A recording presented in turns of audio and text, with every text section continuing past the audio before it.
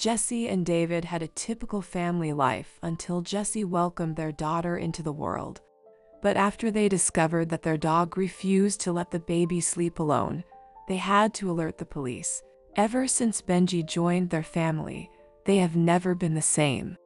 Benji has always stayed close to their daughter, and if they ever got separated, he would make it quite apparent with his bark. David was completely stunned when he finally understood what happened. He called the police right away, and they responded by pouring in every available officer. The first policeman to show up couldn't believe his eyes when he saw the scene. David was amazed that his pup could observe something like this.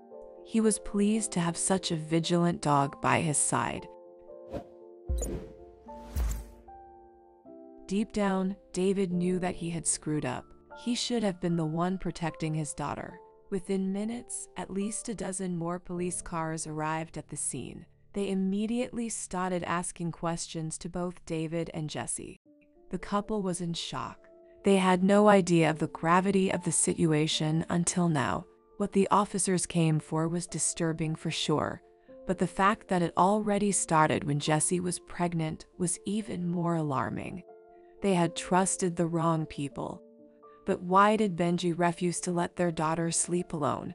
And what did David eventually figure out that such a large police presence was necessary? It all started when Jesse was finally pregnant. They both wanted this for a very long time. However, there was something that was bugging both of them. Their dog, Benji. They were hesitant about her reaction to the baby. Jesse had read some horror stories only from dogs that would not accept another family member. Jesse and David both hoped that Benji would accept this. Otherwise, they were definitely going to bring Benji to a shelter. Then one day when Benji finally noticed that Jesse was pregnant, she started barking at Jesse's belly repeatedly. Benji did not seem happy with the pregnancy. She started to act really weird. They could not figure out what was triggering this behavior. Did Benji feel threatened, or was there something wrong with the baby that Benji could feel? Jesse had to get answers in quick before it would be too late. Jesse asked David to take Benji to the veterinarian.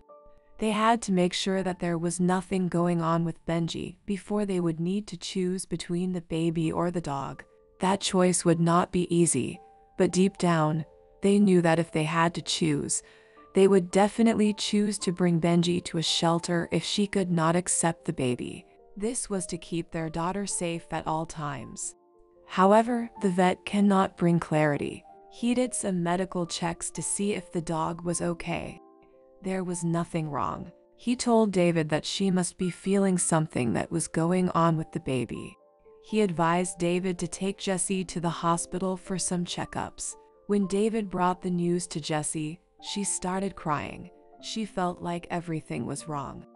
Jesse mustered up all of her courage to call her doctor. He told her to come in immediately. Jesse called her friend Anne, who was there for her almost every day to take her. She had been helping during the pregnancy around the house. She showed up within minutes to help her friend get to the hospital. When arriving there, the receptionist told her she could go in. The doctor did some elaborate medical tests to make sure everything was all right. The ultrasound, as well as other tests, did not indicate anything that was wrong with Jesse or the baby. They still did not get the answers that were looking for. When they arrived home, Jesse broke down. She kept crying. She did not want to choose between her child and the dog, and comforted her and told Jesse that she would be there for them when they couldn't be home, and would become their babysitter. She had plenty of time, discomforted Jesse. There would always be someone there to keep an eye on Benji. A couple of weeks later, Jesse finally gave birth to a beautiful girl, Lily. Benji had still acted strange, but this is when more erratic behavior started happening. The first few weeks, everything seemed to go fine. Both Jesse and David were home to care for their little girl. Benji seemed to have calmed down, but when they started working and called them with some concerning news, she told Jesse that Benji refused to let Lily sleep alone. Benji would not leave her side. Jesse was totally baffled. When she told David, he did not think much of it. Benji was just caring for Lily. He thought it was beautiful. Then one day, Anne called in distress. She had separated Benji from Lily, and after returning downstairs, she was attacked by Benji. Benji was definitely overprotective. David knew that Benji had to be punished for this behavior. With a heavy heart, he went back to the veterinarian and the vet gave David a choice. He could bring Benji to a shelter, or he could figure out why Benji was acting this way because the vet had a feeling something was off. David took offense to a comment that the vet made. He said to David that they were probably the problem. Benji did not trust them to let Lily sleep alone. However, David knew deep down that there was something else. He could not be the problem, could he? For a while, they decided to observe Benji together with Lily. Lily seemed to love the dog, and Benji definitely loved Lily. They could not say goodbye to Benji because she was overprotected. The problem was that whenever David would bring Lily to bed or Lily fell asleep, Benji would be at her side. David just accepted the situation until one day and called to say that she was bitten by Benji. This gave David a sudden realization. David realized that Benji only reacted strangely when Anne was around. Benji was calm when she was not around. Anne must be the problem. He knew it. Jessie told David that he must calm down, but she refused to let David do anything erratic. Jessie told David that Benji refused to let Lily sleep alone at night as well, so Anne couldn't be the problem, could she? Jessie came up with a genius idea. She told David to install cameras around the house to keep an eye on Benji and Lily. This would definitely get some more answers. They could even keep an eye on Anne during the day.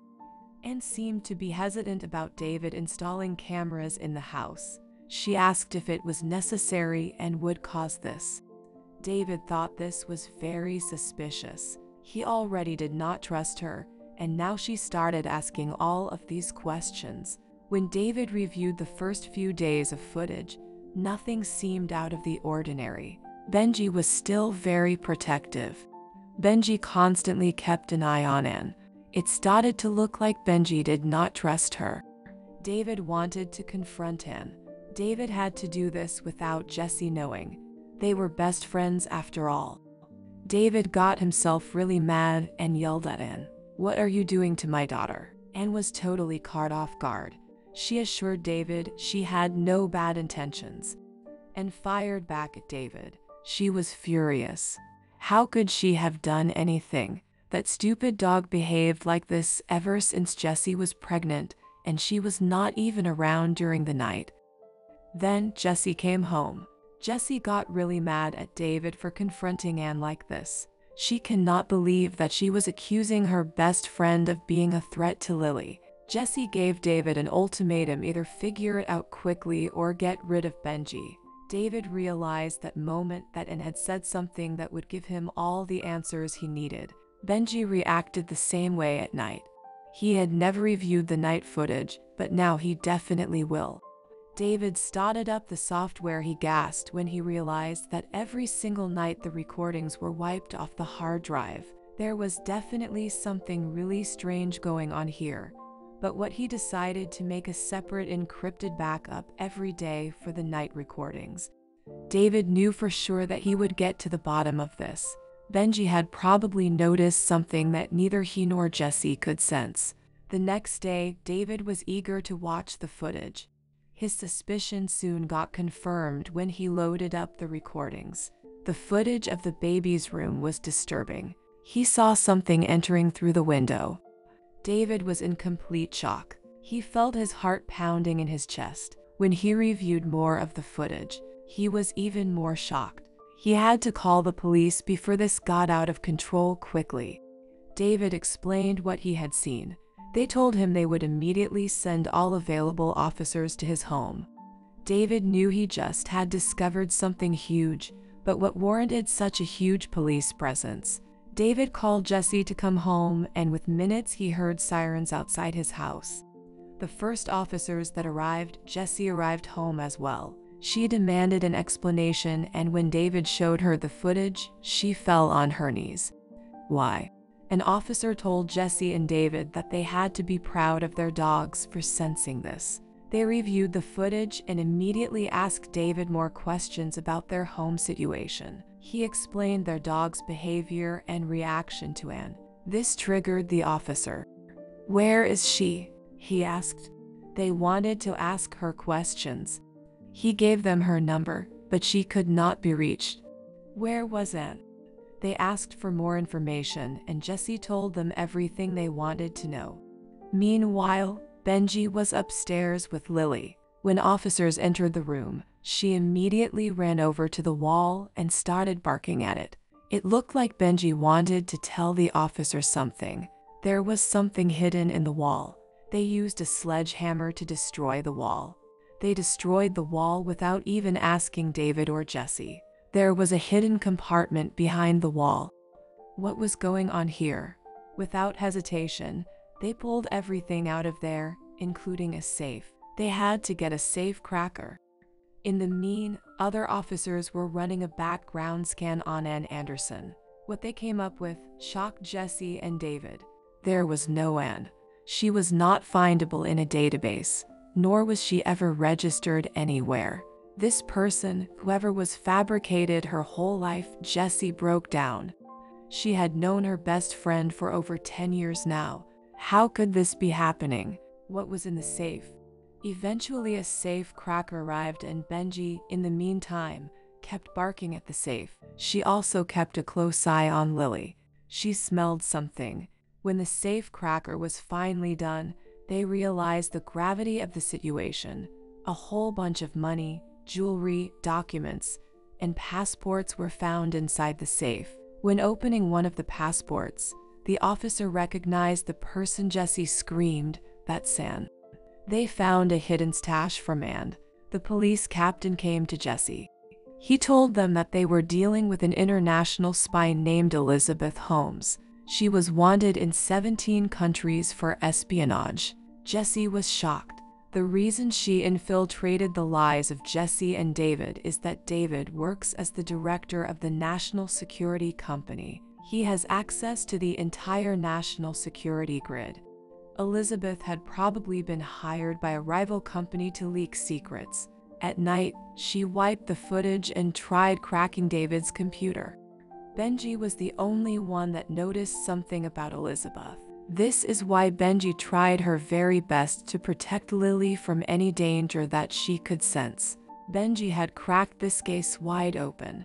Officers told David that he should be very proud of their dog. Eventually, they managed to catch Elizabeth trying to leave the country. She had noticed the police presence at the house, and she was not going to get caught. But when she did, she confessed everything. Benji saved the day. Benji and Lily grew up as best friends. Lily eventually learned the entire story from her parents. She and Benji were inseparable ever since. Benji never stopped looking out for Lily. David and Jesse tried to be more careful about who they let into their house if they made a mistake again. At least they had Benji to watch out for them.